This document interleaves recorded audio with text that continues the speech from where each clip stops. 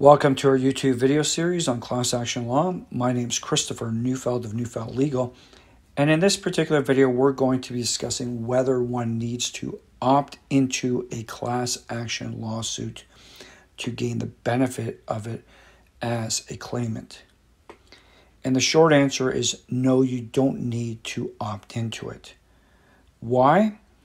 Because the underlying legislation, which in Canada is the Class Proceedings Acts in each of the relevant provinces, is designed on an opt-out system, such that every person who is adversely impacted by those particular claims and can be lumped into that particular class as defined in the lawsuit is automatically a part of it.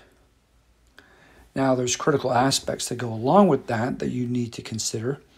One is to make sure that you fit into that class definition, or otherwise provide a basis to ensure that you are not taken out of it for any particular reason, and to assure that you're part of the claim.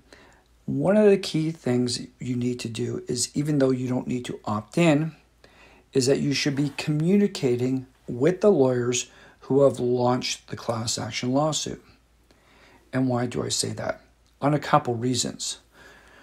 Reason number one, most important of all, is that they need to be apprised as to your current contact information, because people change locations, and oftentimes the corporate defendants don't necessarily have the current information for yourself. They may never have even known who you are or how you're a party to this, especially in product liability issues. Product is sold by a secondary party for which they are liable. That party might not necessarily have the records. Who has the receipts? Who knows whether or not you are a party to it?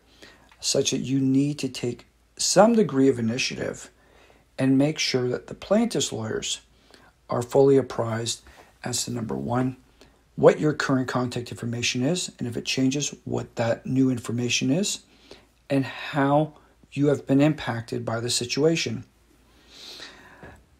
From a second standpoint, it is to ensure that the class is broad enough and the claims are sufficiently supported that you really should be looking to advance information that could assist the plaintiff's lawyers.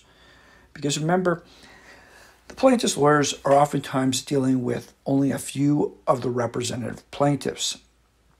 And it might not include yourself. You might have particulars that are slightly different from the people that they are representing or that they are aware of. And the last thing you want to do is have the class be constricted by the mere fact that you had not provided them information so as to broaden the size of the class and to include yourself within that group, as well as others, naturally. But the idea is that you want to provide them with information to the extent you can. Most of this information will be at least initially provided on a confidential basis, not subject to the other side unless you want them to see it, and then to be developed from there. It also relates to the strength of the claims. Oftentimes, new individuals can come forward with additional information that further substantiates, supports the original claims. It is always beneficial to the plaintiff's legal counsel that there is more than enough supporting evidence to make their case, because you want to have as much as possible to say the class is broad enough and the evidence is substantial enough.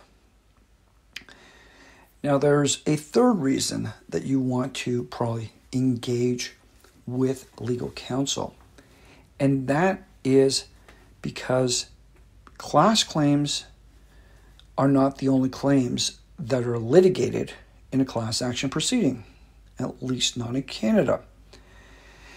Although there are common class claims and subclass claims that are litigated, there is a third set, which is known as individual claims. So you have individual claims that people would also be looking to raise in the class action litigation. And it makes sense to start addressing those early on, collecting your information, providing them to the plaintiff's lawyers, and getting some insights as to what other information you might need to further pursue those individual claims. There might not be particularized individual claims in certain class action lawsuits, but there can be, especially in employment cases and in personal injury cases where people are impacted personally as opposed to some product liability issue. So in that circumstance, you're better off contacting those lawyers who are leading the class action lawsuit early on so that they can apprise you as to where to look and how to deal with these matters. Because once again, it only benefits them to have more knowledge and more evidence to advance the case.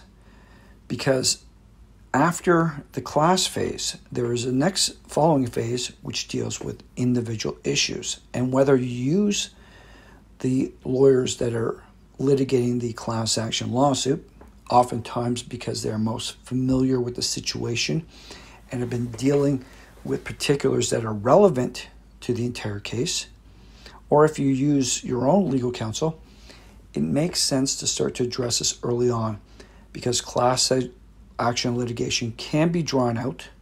So the last thing you want to do is find out that you have a very short window, a couple of years from now, within which to pull together your individual claim and present it.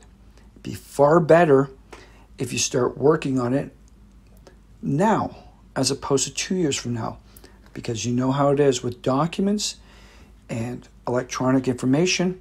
Stuff tends to disappear, stuff tends to be not recorded, and you don't have your position well established if you don't do it early on.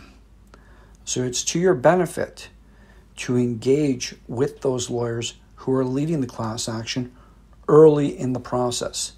Even though you don't need to opt into the lawsuit, you benefit from engaging with those lawyers. So that is a critical distinction. You don't need to opt in, but you should be engaging with the lawyers as our professional recommendation. So hopefully that explains the rationale that oftentimes you don't need to opt into a class action lawsuit, but you benefit from becoming actively involved in it and being engaged in it. Thank you.